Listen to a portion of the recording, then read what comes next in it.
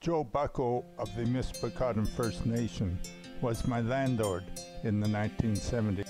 I dropped in to see him recently and he told me about his work as chief. I had known that the Hudson's Bay Company had operated a fur trading post at the mouth of the Michipicoten River since the early 1800s. The company and the missionaries influenced the First Nation people greatly. They became trappers collecting pellets for the company. Many were employed paddling the large freight canoes between Michipicoten and Moose Factory on the Missanabie River. In 1850, the Robinson Treaty was signed. The treaties concluded with Ontario First Nations north of Lake Superior included solemn promises to provide reserve land. In the case of Michipicoten, however, the boundaries of their reserve were not where they should have been. The development of iron ore at Wawa, the building of the Goma Central Railway and Michipicoten Harbour led to the loss of First Nation land. This discrepancy was addressed in 2008 when federal and provincial governments signed a settlement with Michipicoten. It was the last in a series of highly successful negotiations between Michipicoten and Canada that resolved 5 land claims.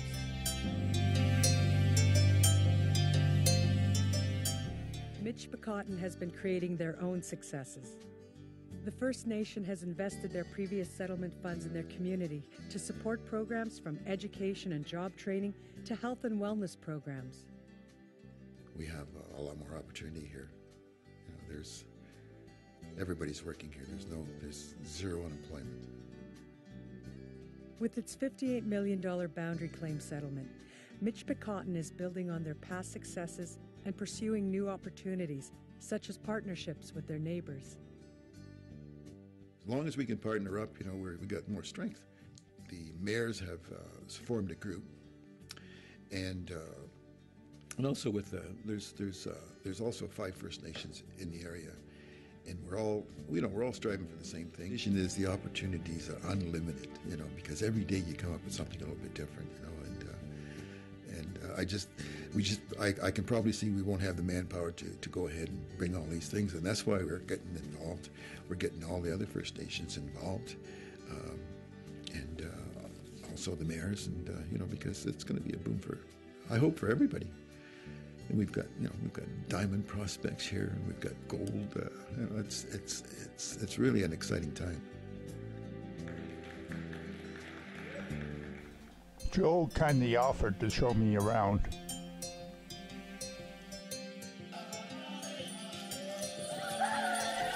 It's about a half-hour drive from Wawa to Michipicoten Village and onto the reserve near the harbour.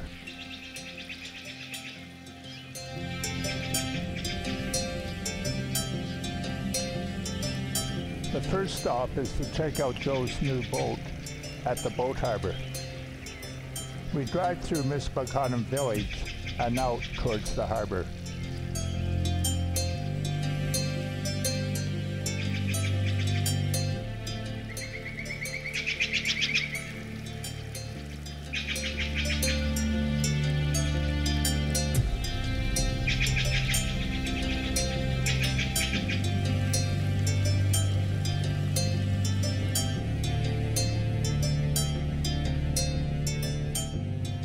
Joe and I drive around the reserve.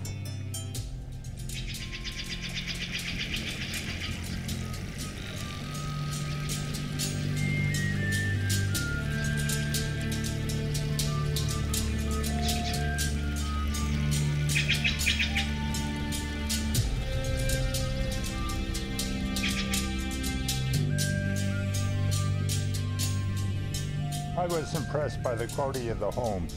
The satellite dishes, half-ton trucks, and numerous trailers.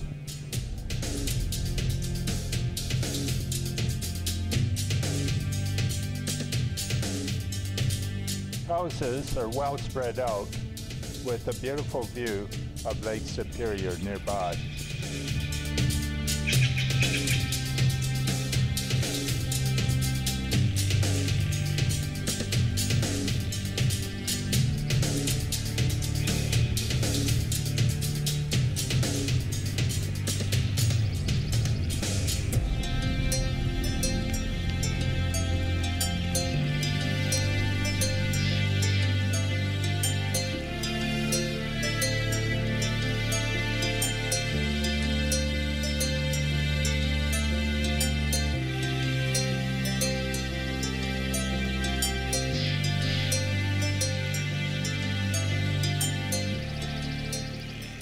This is a beautiful environment.